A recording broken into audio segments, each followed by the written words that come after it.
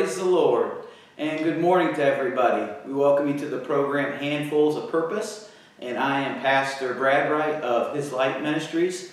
This morning my wife wasn't able to be here, but praise God, hopefully next week she'll be back with us by my side, teaching the Word of God to everybody. So this morning, just grab your coffee, grab your Word of God, and let's dive into what the Word has for us this morning. Amen? Praise the Lord. Last week we dealt with the topic, the question really, who was the Sadducees, the Pharisees, the Zealots, and then of course the Essenes. And these were all religious political groups, as we taught last week, that that rejected Jesus Christ for the most part as a whole.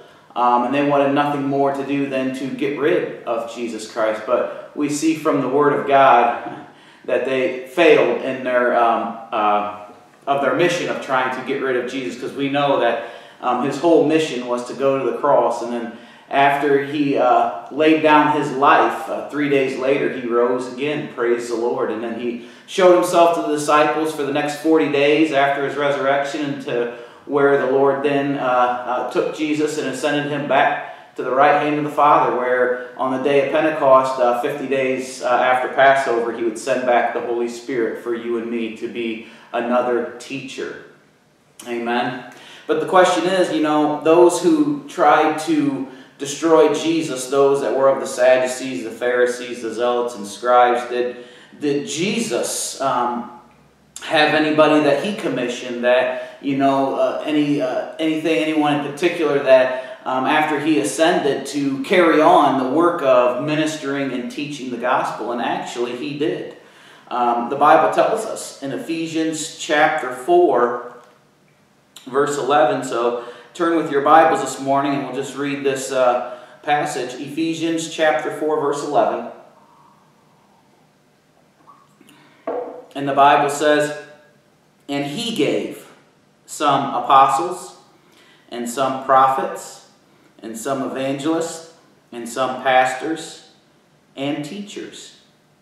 And we want to discuss this morning, you know, who were these, you know, in the church world we call this the fivefold ministry, where, you know, there's apostles, prophets, evangelists, pastors, teachers. But the question that many people have, you know, what is the difference? Is there a difference between an apostle? Is there a big difference between a prophet, an evangelist, a pastor, and teacher? You know, what is the role of each of these? Just as last week we went through those who were against Jesus Christ, the Sadducees, Pharisees, Zealots, and the Essenes, that we see here in the Word of God that God calls some to preach the Word that are for Jesus Christ. The evangelist, the prophet, the apostle, the pastor, the teacher, what we call the fivefold ministry. So this morning we want to get into this, and we want to differentiate between what is the difference between each one of these and what is their specific role in ministering the Word of God. But first of all, before we even get into that this morning, we have to understand something. That the Bible says, "and he gave." And that word "he" is talking about the Lord Jesus Christ. We have to understand that the Lord Jesus Christ is the head of the church. And he is an active head. And he is the one who actually calls those into ministry. You know, there's an old saying that there's 3 different kinds of callings when it comes to being a preacher. There's self-called, there's man-called, and there's God-called. And those who are, what I say, are man-called, that's when a denomination, you know, says that you're to be the preacher, or you need to be the leader, or a denomination or a certain group asks you to be a preacher when God hasn't called you, and that's what we call a man-called preacher. There are self-called preachers. A self-called preacher is one who made a decision that the way he wants to live his life and the way he wants to earn a living is by being a reverend or being a minister. And when God really didn't call them, but that's just the role they've decided to go into. That's what we call self-called. But then there's those which are very few and different, which are actually God-called ministers or God-called preachers. And again, a God-called preacher is one who God has called. And many of the times, those who God calls, most of the world would think, there's no way that he can be a preacher. Do you remember what his past life was? Do you remember what he used to be like? But when God calls, not a self-called, not a man-called, but when God calls somebody to preach the Word of God, there will be a special anointing upon him when he is ministering the Word of God. And people, while man may not accept it, they will know that they've been in the presence of the Lord, because God will always give a special anointing to those that he calls to minister his Word. And again, there's 5 different kinds of preachers that we see in the Word of God. There's what's called apostles. There are those that are called prophets. There are those that are called evangelists. There are some that God calls for pastors. And there's others that God calls for teachers. And each one of these different preachers has a different role in the kingdom of God, and the way they preach and the way the anointing works.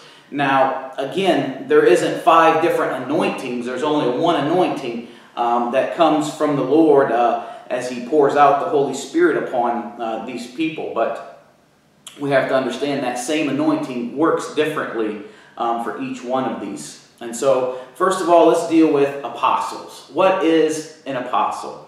When we think of an apostle, we think of somebody who's a missionary going overseas. We think of an apostle as somebody who is what they call a church planter, who goes around planting churches. We think of apostle who has a large gathering, or and really, while an apostle can work as a missionary, while an apostle can plant a church, that's not what makes an apostle. An apostle who God calls is someone who God has given a special message for the entirety of the body of Christ, for the entirety of the church world. And let me give you an example. After Jesus ascended and the Holy Spirit was sent back, the original disciples were, God's apostles, and they were given a special message. Now, first of all, everybody would say, who may have been watching the last year of the program would say, well, the special message was the message of the cross, and that's true. But we have to understand, when the early church started out on the day of Pentecost, they didn't understand a lot about what Christ did at the cross. All they knew was that he was the Son of God, that he was placed in the hand of sinners, and he laid down his life and he died. And 3 days later he rose again, he ascended back to the Father, and now the Holy Spirit had been poured out in a whole new dimension to them. And so they didn't know a vast knowledge of the message of the cross like we know it today. But as the Apostle Paul would come along, he would instruct and he would teach on the message when it comes to salvation and sanctification. But really, before the time of the Apostle Paul, when it came to the first 20 years of the early church, because we have to understand, the Apostle Paul didn't get introduced into the early church until 20 years after it was birthed on the day of Pentecost. So for the first 20 years, the special message that the disciples or the apostles of that day preached, the special message they was given was really the message of the resurrection. And for the first 20 years, that was the emphasis of their preaching, that Jesus rose from the dead. Now, I know someone asked, well, Pastor, I thought it was supposed to be all about preaching the message of the cross or preaching Christ and Him crucified. And yes, that is correct. But again, they didn't know the understanding of the message of the cross yet. And really, the first special message was given was the message of the resurrection. And this is the reason. Because, you have to understand, Israel rejected Christ. They didn't believe Israel as a nation as a whole, didn't want nothing to do with Jesus. They didn't believe that He was the Messiah. They didn't believe that He was the Son of God. And so the special message was that the apostles were first given, the early apostles, the 12 the disciples, after Jesus left and sent back the Holy Spirit, was the resurrection. And the reason that God gave that special message for the apostles of that day was to try to prove to the people and minister to the people that He really was the Son of God. Because you have to remember, they rejected Christ. The Israelites rejected Christ as Messiah. And so the special message that they gave Him that after He ascended was to preach to them that He rose from the dead. that he was the Son of God, that he had the power to lay down his life and he had the power to pick it up. Because we have to understand, if we don't accept him for who he is, we'll never grasp the meaning and understanding of what he did for us at the cross. So before Paul could come along and teach Israel and the rest of the world about what Jesus did at the cross, they had to first accept him, that he was the Son of God, accept him for who he was, the Word manifest in the flesh. And so the special message that was really given at the birth of the early church was the message of the resurrection. And that's why we see in the book of Acts, as they started going out and ministering, it says that they preached the resurrection, and great signs and great wonders followed them, confirming the word that they were preaching. And again, the reason was that they was trying to show Israel that he was the Messiah, that he was the Son of God, that he was the second Adam. He was the Word manifest in the flesh. Because we can't grasp and understand what he did at the cross before we first accept who he is. And the best way to prove who he is by telling the people that, hey, he rose from the dead, that he is alive. He's been glorified now. He's at the right hand of the Father making intercession for you and me. And so the early church, the apostles, were given a special message. The 12 disciples, minus Judas, but then they replaced him with another man. And they were the apostles that day, and the special message they were given. And an apostle always has a special message that will reform the body of Christ, that will reform the church world of the day. And so early church, Peter, James, John, their special message for the first 20 years that God gave them was the resurrection of Jesus Christ. But we have to understand, the resurrection is not what paid our penalty of sin. It's not what broke the power of sin. It's not what paid for all the benefits. It was what Jesus did at the cross that did all of that. And so after the first 20 years, when they started proclaiming the message that Jesus is alive, that he raised from the dead, that special message, and people started to accept him as the Messiah, as the Son of God, then Paul brought along another apostle, and that apostle would be Apostle Paul, who wrote about 2/3 of the New Testament. And his special message was what Jesus did at the cross. And as Paul started preaching this wonderful message, this special message of Jesus Christ and what he did at the cross for salvation, for sanctification, how the Holy Spirit works, it reformed the church once again, and it grew them closer to the Lord Jesus Christ. And again, that's what an apostle does. An apostle always has a special message. Now, some would ask, are apostles still around today? And the answer is yes. God has raised up apostles throughout the ages to bring the church back to a truth, to bring the church back to the benefits that was afforded at Calvary's cross, to bring the church back to where sin was taken care of, to bring the church back to where the power of sin was broken. And through the ages, God has always raised up apostles. And then again, at the turn of the century, in the 1900s, God raised up Brother Seymour, who would go to California, and he would start a church, and God would give him a special message. And that special message was the baptism of the Holy Spirit with the evidence to speak in other tongues. And his church was on a street called Azusa. And for many of the older generations, or who have went to a Pentecostal or were raised in a Pentecostal church, you probably heard of the Azusa Street Revival. Well, that's because God raised up an apostle, Brother Seymour, who was given a special message which touched the whole church world all around the world. And it brought the church back to a precious truth about what Christ paid for at the cross. And that was the baptism of the Holy Spirit. And again, after that, in the 20s and 30s, God raised up Brother Wigglesworth, Apostle Wigglesworth, and he touched the whole world, bringing a special message that the gifts of the Spirit, the gifts of healing, the gift of prophecy, and all the 9 gifts of the Spirit are still for today, and they are to be in operation. And I could go on and on with this, but, when it comes to an apostle has a special message. And a true apostle will have a special message given from God that will bring people around Christ and what he did at the cross. And when And when it is a true apostle and a true message, true special message from the Lord, it'll touch the entire church world. It'll touch the entire body of Christ. And what it will do is will reform the church world, and it'll bring their faith and back to the focal point of what Jesus did at Calvary's cross. Praise the Lord. But that's what an apostle is. Now, and there's another one of the type of preacher, and that is what's called a prophet. Now, we read in the Old Testament all the time that God's sending a prophet. And really what the job of a prophet is, and the first thing we think of with a prophet is somebody prophesying. Amen? But let me say this. When it comes to the office of a prophet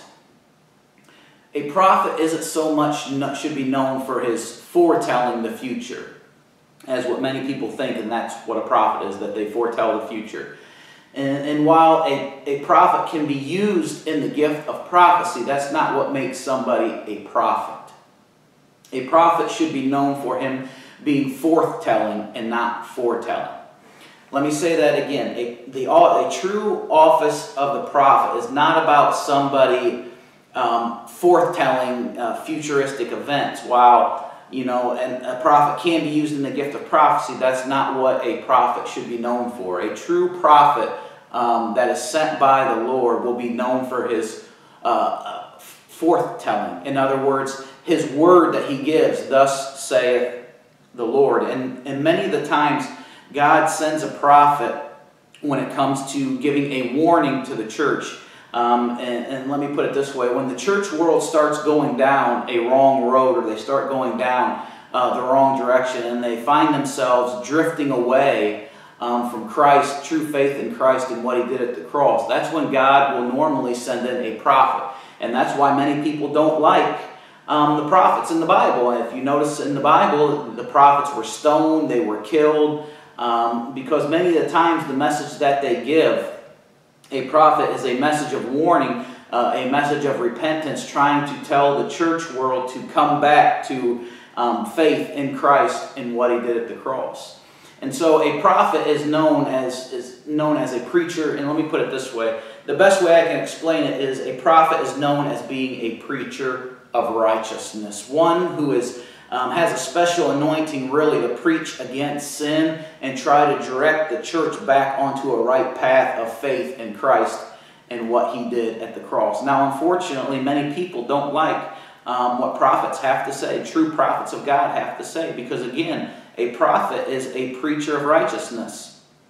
And their message is forthtelling. In other words, they are stern. It'll come across. Now, some people think that, prophets are known for preaching gloom and doom. In the Word of God, a true prophet of the Lord never preaches a message of gloom and doom. Now, that doesn't mean there won't be a warning attached. But a message of gloom and doom is when somebody tells you that there's no hope for you, there's no chance for repentance, you're done, that's it. And the prophets never did that. Even in the Old Testament, they never did that. Now, they may have given a stern warning and told the people, hey, this is the judgment that's going to happen, but they would always give a way out. The Bible says that even in God's fierce anger, his hand is still reached out. And so when a prophet truly was preaching righteousness and preaching against sin and may have prophesied the coming judgment that was going to happen if they didn't repent, yet, even in the midst of that judgment being proclaimed, he always gave them a way of escape. And he would always tell them, unless you repent and come back. We see that with the city of Nineveh, with Jonah. Jonah goes in and he preaches a strong message to the Ninevites, and he says, hey, God's going to overthrow your city unless you repent. And you know what? They repented. And they repented and turned to the Lord, and God spared them. So a true prophet never preaches gloom and doom. While he may preach a warning, while he may preach a message of righteousness and preach against sin and may even proclaim some kind of judgment that could happen, he always gives a way out. because there is always a way out for every single man, woman, boy, girl, child. There is always a way of escape from judgment, and that is through Christ and what he did at the cross. By turning from our wicked ways and by faith coming to him, knowing who he is and accepting that precious blood that was shed for you and me. Praise the Lord. But that is what the office of a prophet is. Again, an apostle gives a special message. A prophet is a preacher of righteousness who his main thrust and anointing is preaching against sin and preaching repentance and proclaiming that unless repentance is forthcoming, then judgment will happen. Amen. Because the Bible within itself is an ultimatum. You know, we either serve the Lord or we don't. It's either heaven or it's hell.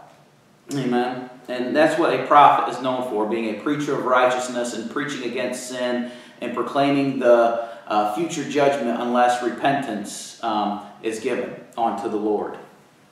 Amen.